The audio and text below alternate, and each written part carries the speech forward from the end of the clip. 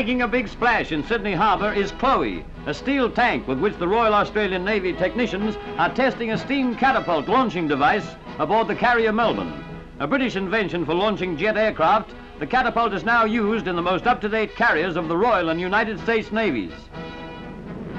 Steam power employed by the catapult is equal to that required to drive the ship's engines and hurtles the test tank off the deck at over 100 miles per hour.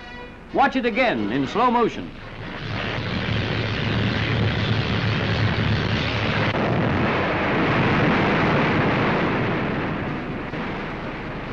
With trials successfully concluded, Australian carriers are following the lead of such mighty vessels as the Ark Royal, here shown with a steam catapult under operational conditions.